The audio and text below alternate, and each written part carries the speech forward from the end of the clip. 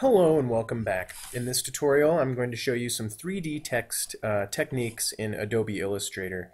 I got a private message from somebody asking me if I could show some of these techniques in Illustrator, and so I'm going to go ahead and show you those right now, and I'm going to show you some kind of basic, really cool techniques. Let me also say that I'm dog sitting right now, and you may hear them throughout the video. If it's not too bad, I'm going to keep going. So I hope it doesn't bother you too much. Okay, so the first thing that you need to do is open up a new document in Adobe Illustrator. So you open up Illustrator and then you go to File, New, and I just left all the default settings the same and then clicked OK. You can name it if you want.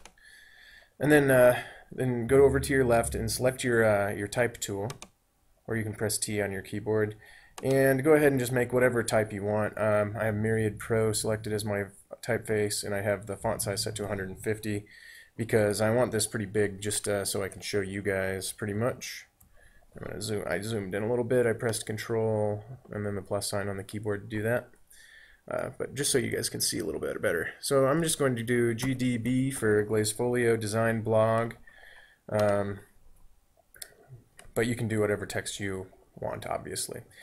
Okay, so once you have your text, you simply just go up to Effect at the top. You have to have your text selected. So click on your text and then go up to Effect, down to 3D, and you want to do Extrude and Bevel. The other options that you have are for kind of different 3D effects. This is the one that you want, is the Extrude and Bevel. Okay, so once you click on that, your options box comes up, and you can click on the preview to see kind of how it's rendering it so far. But we're going to want to change some settings. You probably are seeing a box kind of like this. If you click on this More Options button here, it will give you more options. Okay, so I'm going to go through these a little bit real quick, some of the options. Obviously, these ones up here at the top, kind of, they either rotate it from left, kind of circular left to right, tilt it backwards and forwards, and then I don't know, you can kind of just play with it. Oh yeah, and then kind of forwards and backwards, kind of in space. I'm not sure if I explained that very well, but go ahead and just play with these numbers and you'll see what they do. Okay, and then there's this perspective. You can change that, and it'll change the perspective of it. And let me go ahead and, before I do anything else, I'm going to change the colors on this a little bit so you can see it a little bit better. Obviously, it's all black right now. The color, if you have your surface set to plastic shading, you can change your color down here. You can set it to none, which will just render it white like that, which is kind of cool, and I might leave it like that. Or you can do a custom color, and then you can click on the color here and choose whatever color you want. So you can do that. But I think I kind of liked the none setting. All right. Hopefully you can see that. Okay. So there's that, and so here's kind of what happens if you do change the perspective. It just kind of changes, I don't know how else to say it, the perspective. Kind of makes it look like a sign or something like that. So we can leave it kind of like that. Okay. The extrude depth is going to be how much 3D effect it has. So if I have mine set to 50 points right now, if you set it to 25, it will decrease that in half. And you see how I clicked OK there. I pressed Enter. If you need to make changes after you press Enter, just go up to Window, down to Appearance, and then you'll see that in your Appearance panel here, this 3D Extrude and Bevel, that's what you're working on. So you can double click on that, and that box will come back up, and you can click the preview again, and it'll bring you back to where you were. Okay, so just so you can see the effect better, I'm going to change this extrude depth that we just changed to 75, so it gives me a pretty big one. And then you can play with some of these bevel settings as well. There's a lot of different bevel settings, and they will change kind of the style of your 3D effect there. So you can kind of see, I'll go through a few of them, but I'm not gonna. That's all I'm gonna do for now, because I don't want to waste your time. All right. Then there's you can just kind of change that. That makes it obviously hollow there, which is kind of cool. Okay. The next thing that I want to show you is the surface setting here. These I like to play with because I kind of like the wireframe setting. I think that looks pretty cool, and I'll probably stick with that after I show you the rest of them. But there's wireframe, there's no shading, There's diffuse shading, which it gives you the light intensity and the ambient light. But I think if you're going to go that route, you might as well do the plastic shading because you just have more settings down here. If you change the ambient light setting here, and you can play with all those, and there I did it again. But if you change the ambient light setting, it's going to give you a little bit more depth, I think. Okay, so what I did there is I changed the ambient light setting from 50 to 25, and you saw what it did. So there's that. Okay, so I'm going to go ahead and move on. I'm going to change this to wireframe because that's the setting that I kind of liked, and I'm going to leave the rest the same. Okay, so pretty much that's it. That's the ins and outs of that 3D tool, but I'm going to just, based on that comment I got, I'm going to go ahead and actually, I might as well do the plastic shading based on that the comment that I got, the message that I got. So I'll go ahead and leave it like this. I think I'm going to take the perspective back down to 0, just so it's kind of like a normal thing. Or it might not have been 0. Let's go 25 on the perspective. Okay, and then I'll just leave it like that for now, and I'll leave all the rest of the settings the same. And go ahead and please play around with the way that the light's coming in on this ball here. You can change that. And that's kind of cool. But mess around with everything is what I'm getting at. Okay?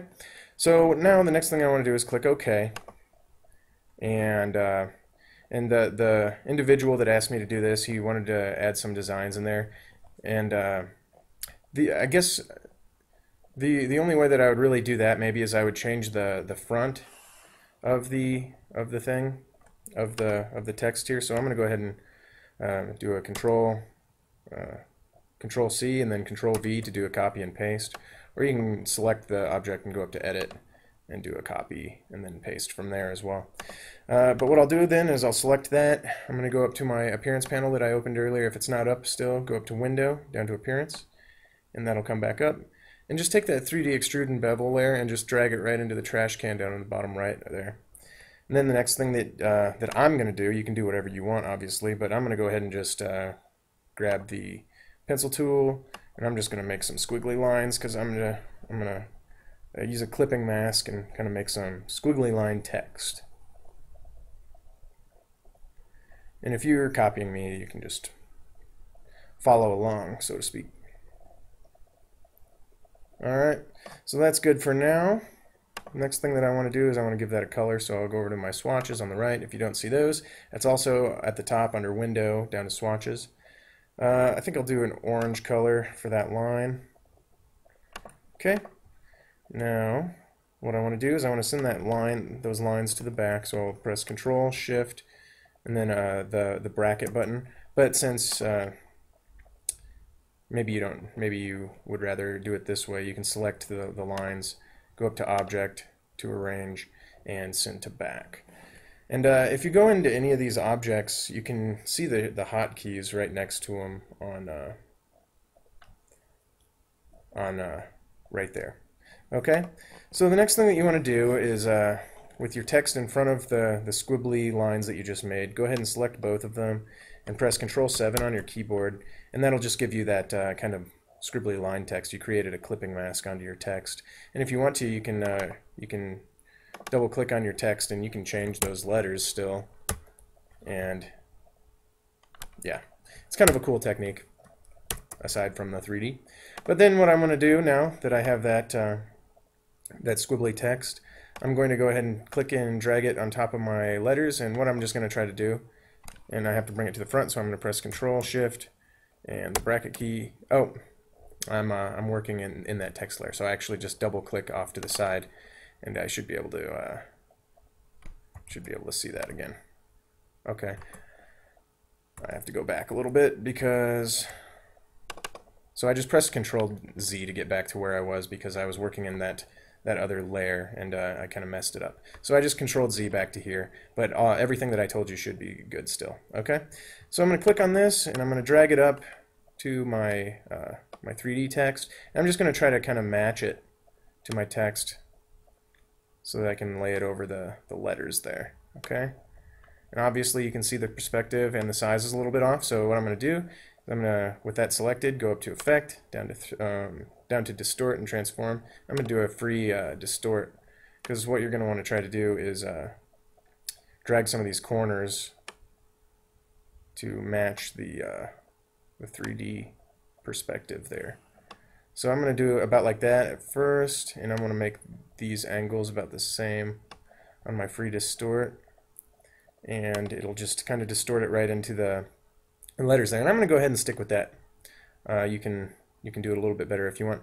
And now what I'm going to do is I'm going to just kind of drag these in a little bit, the sides, until the letters match up with the front of the text. And if you need to shrink it a little bit, you can do that. Typographically or typography-wise, this isn't really great to alter the text like this, but since you're just making kind of a sign or something like that, it's really kind of okay. But I wouldn't recommend altering text like this if it was, you know, just your plain typography or title text or something. Anyway, so I've tried to match it up, and if you need to match it up even further, you can turn this layer into outlines, which if you click on it and press Control-Shift-0, you can create outlines that way, or you can go up to Type, down to Create Outlines, and then that'll go do it that way. And then what you would do is you'd select this Direct Selection tool, and you can click on that then and drag each one of these points kind of wherever you want. So I'm not going to do that because that's going to take up a lot of time, but I'd be happy if you're confused. I'd be happy to help you in the comments section of YouTube there.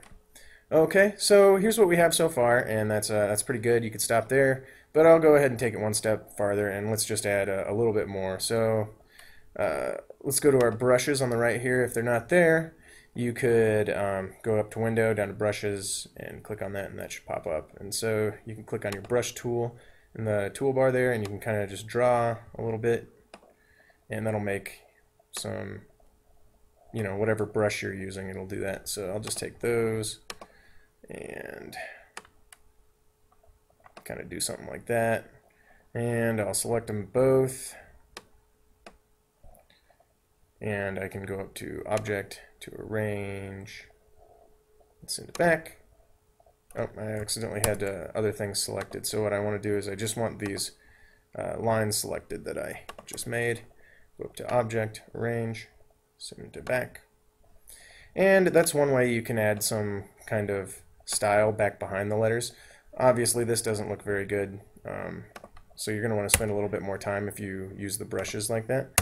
I noticed when I was kind of going through this earlier that there's some symbols here that look pretty good. I have a florid strokes is what it's called. I'm going to go ahead and use that because that looked pretty good when I was practicing.